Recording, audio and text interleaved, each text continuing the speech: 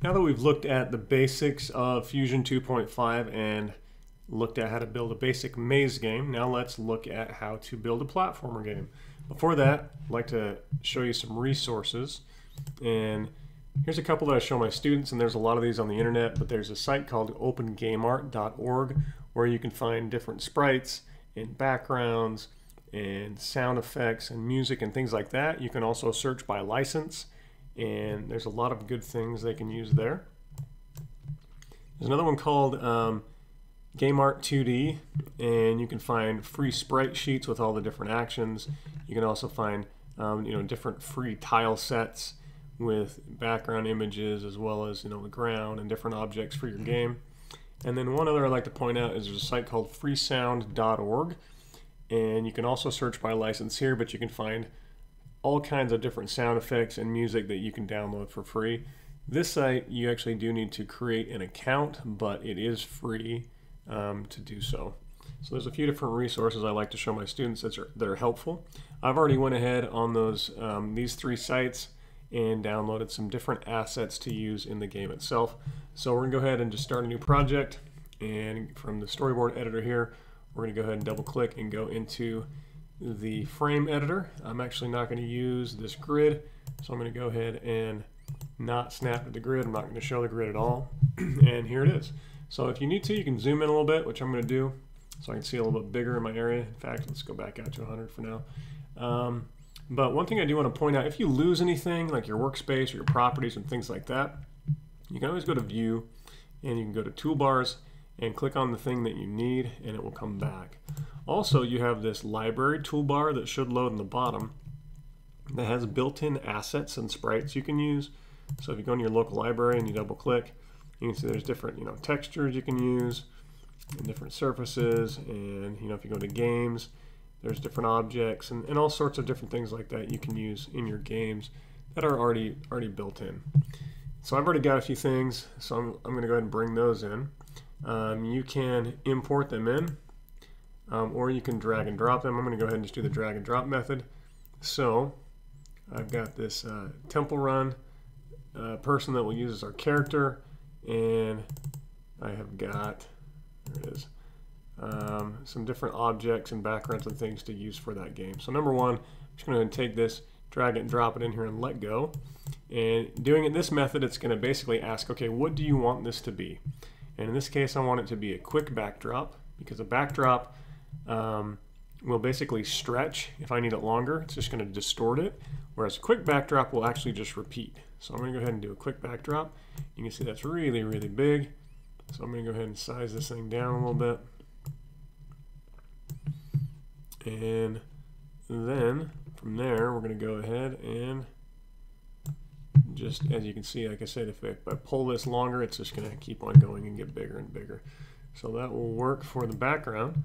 Next thing we're going to do is start bringing in some of the different tiles to use as the objects for the background. So I'm going to take this one first. I'm going to drag and drop it in, and it's going to ask me what I'd like that to be. In this case, I'm going to go ahead and choose backdrop, and that's pretty big, so I'm going to go ahead and shrink that down so it's quite a bit smaller. Now it looks like that's a fine size. Let's go ahead and pull in a couple other objects. Same thing here, it's a little bit too big, so I'm going to go ahead and shrink this down so it should fit right about the same size as that one. You can use your arrow keys if you need to fine-tune the position. So something like that looks great. And now that we've got a size, we can go ahead and just duplicate this one across for quite a while. So I can right-click and duplicate it. And I'm going to go ahead and do one row and how many columns? Maybe 6. You can see that's going to go ahead and keep moving. And then maybe we want to take, whoops, I'm going to go ahead and lock this. I'm going to right-click and lock that. You can also take these two. I'm just going to drag a box around the two that I want, or hold down Shift and select them both, and I'm just going to hold down Control and copy those and bring those over here as well. So we kind of got an area to maybe fall down, and in fact, let's just take this whole thing and pull it over here. So we've got an area we're going to have to jump across. Okay, so that looks good. And maybe we want a couple little floating platforms up in the air. So we need something up here we can jump on top of at some point. That needs to be a little bit higher. And you can see how we can basically just use these pieces and start to pull them in little by little.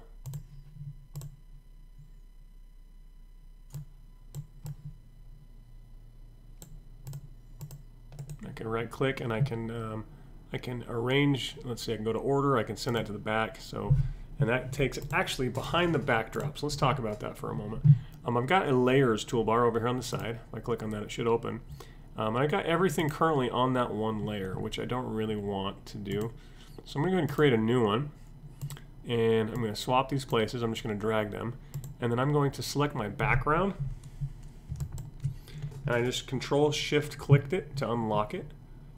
And I'm going to move that onto this layer, right? So it's the only thing now on the very background layer. I can't interact with it, but that's okay because it's the background anyway. So I'm going to go ahead and lock that.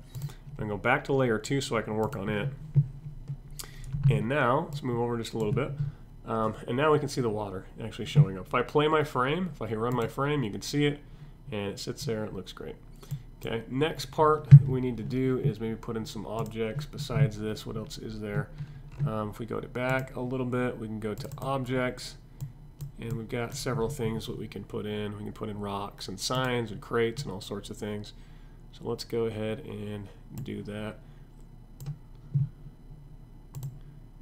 So we can go ahead and put OK on this thing. In fact, let's move these up quite a ways into the air. You'll see why in a moment. So we've got a rock. Let's make that kind of small.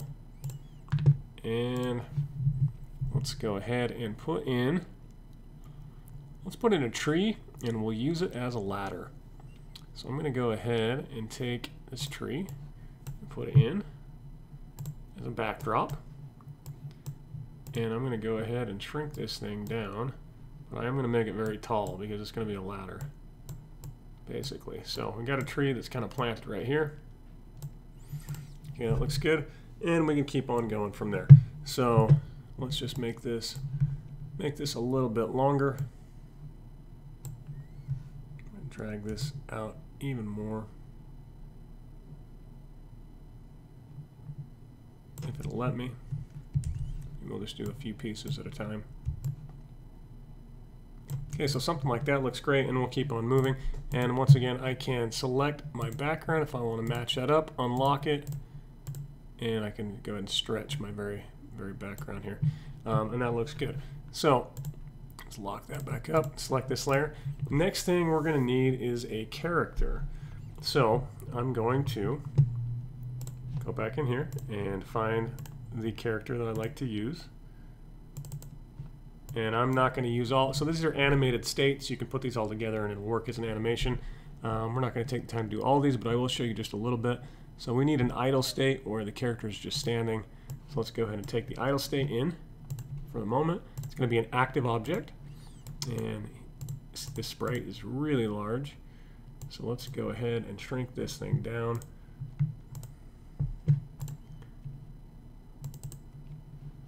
Maybe we'll size this thing down to a height of, I don't know, 60. I want it to stay proportional.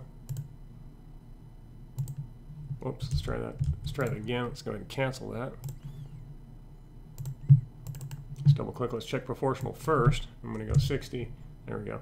And now you can see that actually took the player completely out of the frame.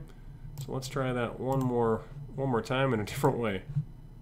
I guess we'll just click right here and do it this way.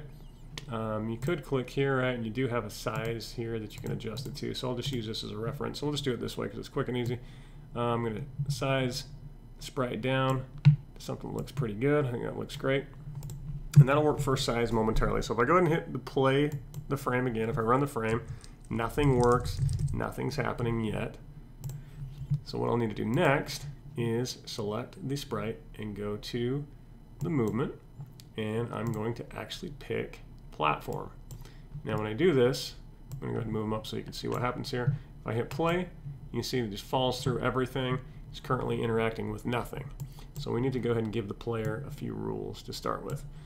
So we're going to go into the event editor, and we're going to tell the player, right, when we're going to right click on the player and go to collisions, and we're going to say when the player collides with, you could do another object if it were an active, but we made all of those background pieces backdrops. So when the player collides with a backdrop, and that way this rule will work for all of them. So when he collides with the backdrop, we would like him to right click there and stop. Player collides with the backdrop, player should stop. Let's play it and see what happens. It still falls through the ground, and here's why. You have to now tell each of these objects what to be. Currently, if I select this piece and I go to the properties for it, when I select the runtime options, the obstacle type is none. It's not an obstacle at all. So if I tell it that it will be an actual obstacle, then the player will stop when he hits it. Platform is similar, but you can actually jump through the bottom of a platform and only stop on the top, and then a ladder you can climb. So this is going to be an obstacle, right? And the next piece is going to be an obstacle. And now they all should be obstacles because we duplicated them. This rock should be an obstacle. This ladder, or this tree, will be a ladder. These should both be done. And everything else then should be done. So if we go ahead and play this now, you'll see the player stops and is now working. When it hits the rock, it slides over. If I go to the tree and I push up, it climbs like a ladder. And if I push the shift key, you can see that player will now jump and kind of apparently float over where the tree is. So maybe we need to move the tree over just a bit and the rock over just a bit.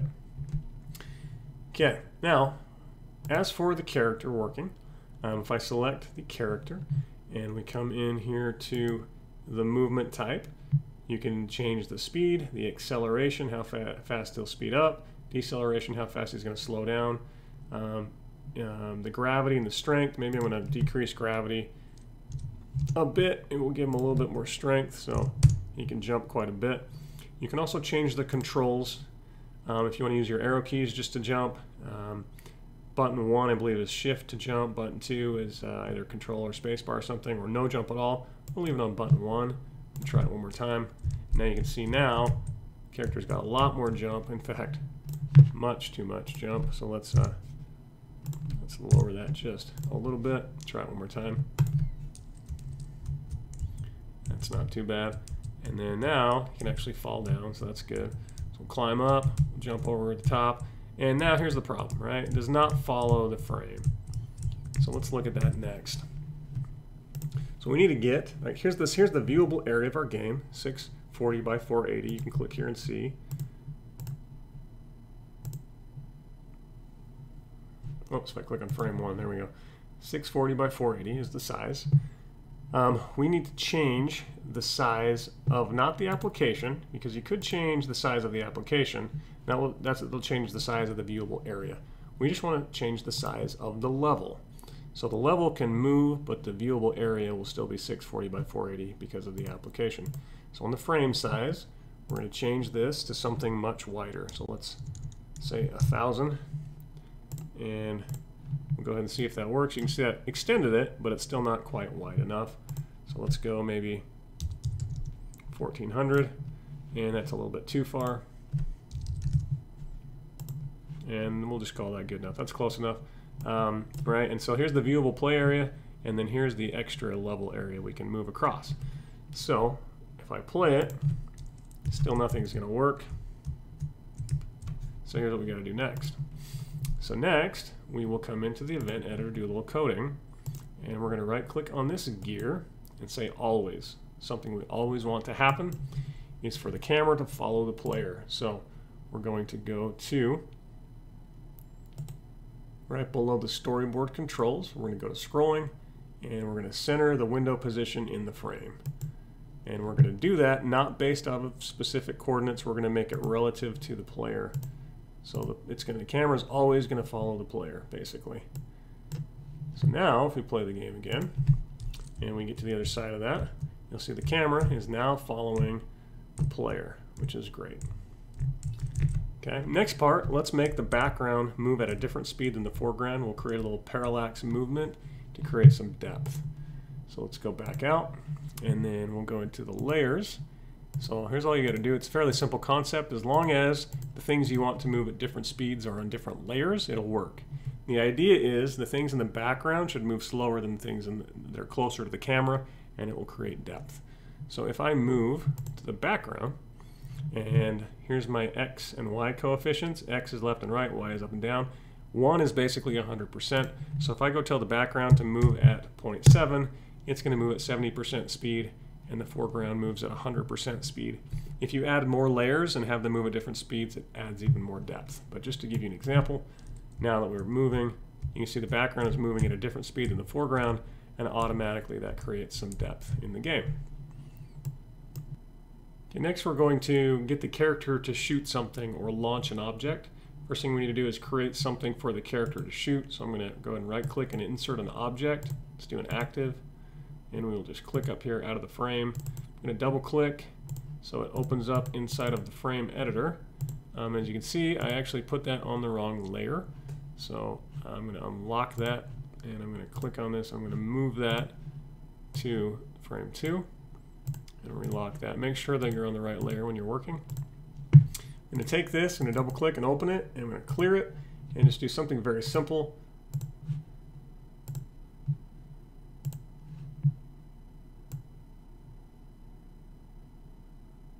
Some sort of little laser or something like that. Maybe we'll make that just a little bit smaller even. And you can see there's extra room on it. You can double click and you can actually crop it down to size so it fits exactly. That'll work great. And so from there, we just need to tell it how to shoot. So we'll go into the event editor, and we're going to right click, and we're going to go to the keyboard and mouse and say keyboard upon pressing a key. So I'm going to just hit that. I'm going to hit my space bar. So when I press my space bar, something should happen. So I want my character, right click, to launch an object, which is that. And it's going to ask me which direction I would like to shoot in. I'm going to use the direction of the active or of the player. So if I go ahead and try that now, when I press the space bar, you can see he shoots. He's shooting from basically the top of his head, and here's why. If we go ahead and double click back on the sprite, you've got an action point and a hot spot. Okay, the action point is where things are going to take place from. You see where that action point is. I'm going to put that when the character is facing this direction. I want that to be from the front of the character. I'm actually going to copy that frame, and then I'm going to right click and paste it, and I'm going to flip it, right click and flip it horizontally. And when he's facing left, I'm going to have it be on the other side. So the right side is the correct direction, the left side's correct. And when we hit OK, now when we play it and we go shoot, you can see it's shooting out of the correct direction. Although we get some weird movements depending on which way I'm facing when I shoot. So here's how we can fix that. So let's do a little extra code. So rather than when the spacebar is pressed, right? So we're going to do when the spacebar is pressed and another condition is met. When both of those conditions are true, then something will happen. So I'm going to right click on number 3, and I'm going to insert a new or add a new condition. So I'm going to also right click on the player and check the player's direction. So we'll use right first. So I'm going to say when the player is facing right. So when the player is facing right and the spacebar is clicked, both of those are true, then I want something to happen. So I'm going to delete that. I'm going to right click. I'm going to have launch object happen, and I would like that to be launched, and I want it to be launched in a specific direction this time, right? And that did not actually go where we wanted, so let's see. There we go. Launch in a selected direction. I want it to be launched to the right and to the right only.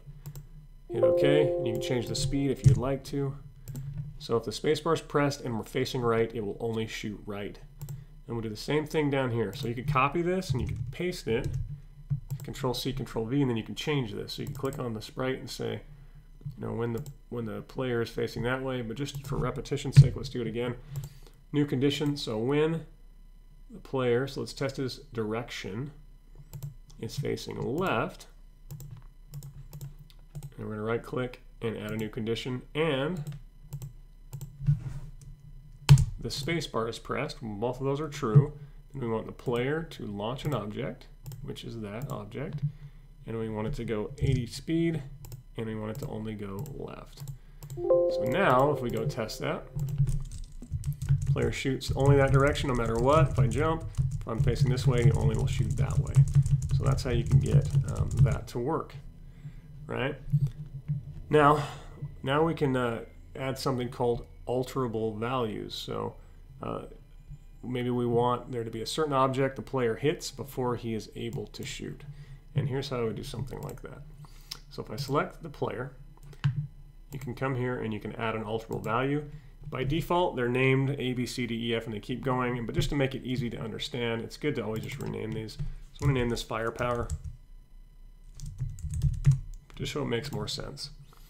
So it's set at 0 currently, right? So if we go into the event editor, we can say we're going to right-click right here on the storyboard controls and say at the start of the frame something should happen. So at the start of the frame, I want the alterable value of the player to be set to 0 just in case, right? So right when the frame starts, it's at 0.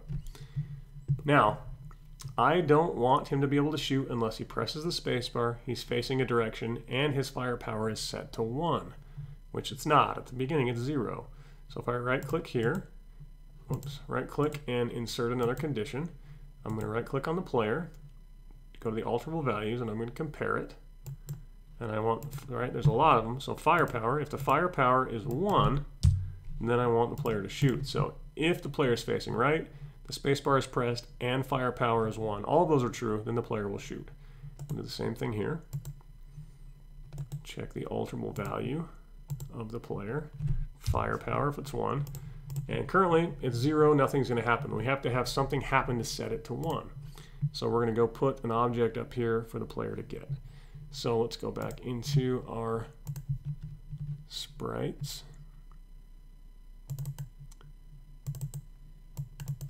And what is there? Let's hear something in the crate. That looks good. Let's go ahead and make that an active object. It's really big, so let's shrink that down. So there's some sort of magic crate up here with something in it.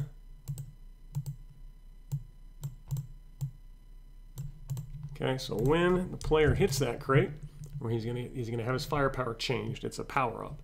So we'll go back in the event editor, and we're going to say when the player collides with another object, which is the crate, we're going to first of all destroy the crate, so it goes away, and then we're going to set the player's alterable value. We're going to set the firepower to 1.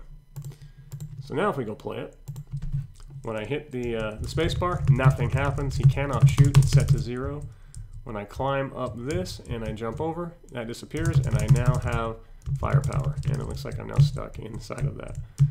Okay, now you also notice that the player is kind of glitching, right? When I move to the right or the left, he's jumping positions, and let's look at why that is.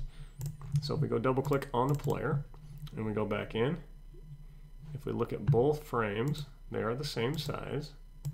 But if we look at the action point for one is there and the other is there. So that point is flipping spots. So the whole sprite is moving, this width each time it switches directions. So you can take the hotspot and we'll put it in the bottom center, right below the sprite in the dead center on both frames. And now it should smoothly change back and forth from side to side with no problems. And you can also create enemies. Let's go ahead and create an enemy. We're going to insert an object, and we'll just have the enemy look like this diamond for now. Make it a little bit bigger. And this thing's going to kind of move back and forth as a path. So here's how you do that. You'd select that. You'd go to your movement type, go to static, and we're going to go to path. And we're going to edit that path. So we're just going to go ahead and do the single point movement, just to make it easy. So maybe the enemy can go back and forth between that spot and this spot. Each of these points has its own speed, so if you change one of the speeds, you'll need to click on the other one and change it as well, but we'll leave it there. And you've got some options. You've got loop the movement so that it continues to happen and it reverses at the end, which means once it gets to the end, it will go back to the beginning instead of just appearing at the beginning. So let's go ahead and check both those. Hit OK. And now if we play this, when we move over there, You see the enemy is flying back and forth, and we're sinking in the water. Okay, next part we need to do, add a little more code. So we're going to say if the enemy and the player collide, then the player is going to be destroyed. We're going to say, but if the bullet collides with the enemy, then the enemy will be destroyed. So let's go ahead and try that. I shoot the enemy, I can't, and I disappear because I did not get the crate. So let's go up and jump over the top and jump down the water. Let's try it one more time. It's a difficult game, what can I say? All right, and you shoot, and anyway, let's try it one more time. I just can't let that happen.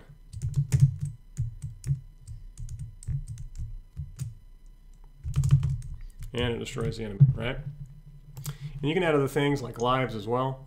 So if we come in here, we can right-click, insert an object. If you go to the games category, there are lives.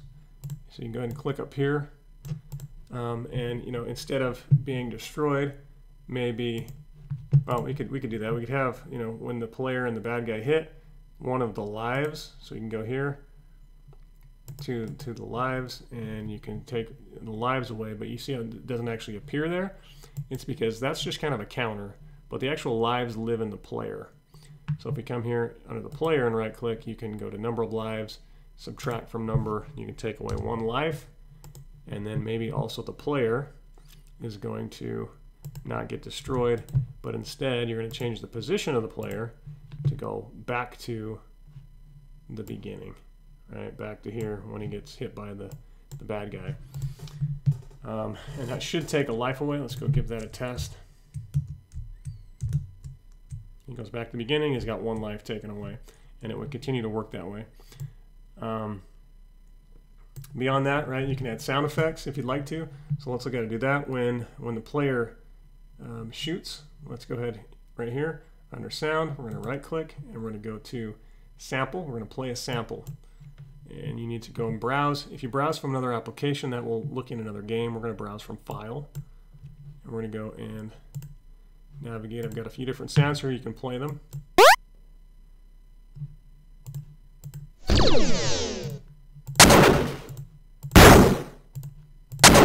Sounds great.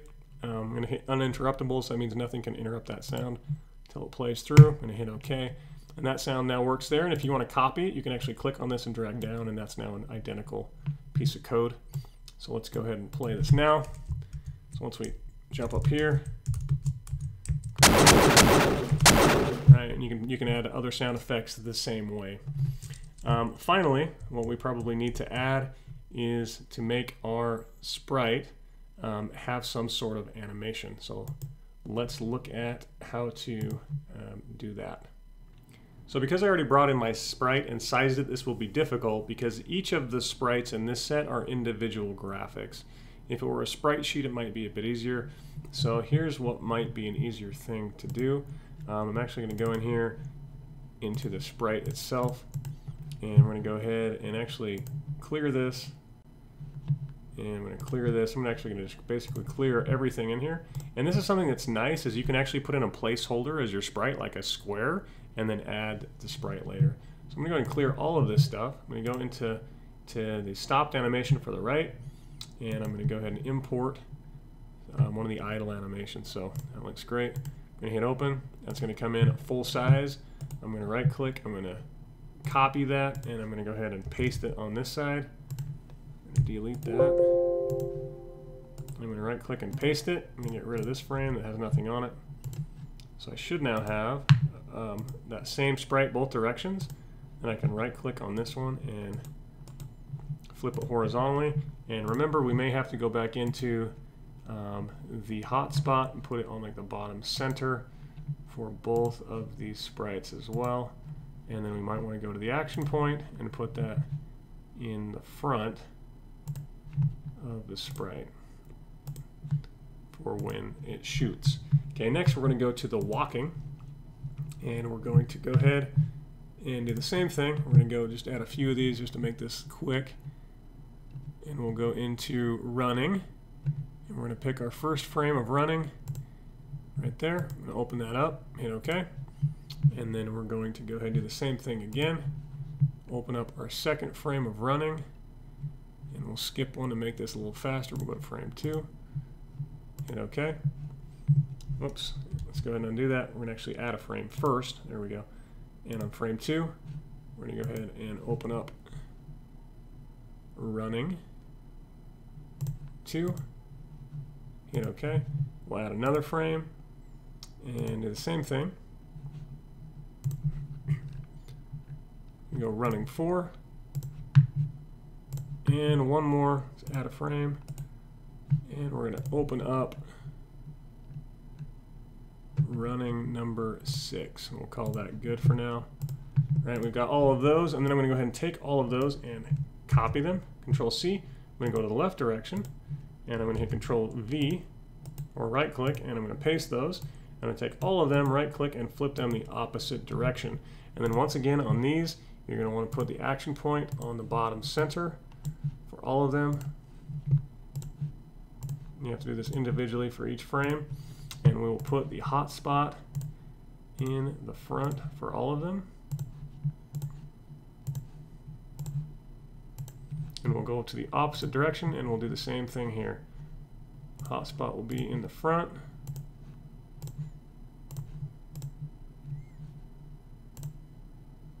Or the action point rather, and then the hotspot will be on the bottom center of that frame for each of those. Okay, and then something important here is, let's go ahead and look at it. So if I go hit OK, you see my sprite is back in, but ginormous. So we'll go ahead and shrink that down, or my avatar rather, and once we're there, should work pretty well, and it should be shrinking them all in proportion to each other, so this should work pretty well. So if I go ahead and hit play, you'll see that the player starts to look like it's running, but then it just stops and kind of ice skates. And here's why. So you double click, you can, when you go to the running state, when we go to the direction options, we need that to loop because it's playing those 4 frames and then stopping on the last frame. So we want it to loop those frames, and we want it to loop in both directions. So now when we go ahead and hit OK and we play it, it runs the entire time it's supposed to be running, right? And so that is basically creating a platformer. And there's a lot more you can add to it. And then as a quick reminder, when you save it normal, and then you'll want to go ahead and build the application as like an exe file, or you can send it out as like an HTML5 export as well.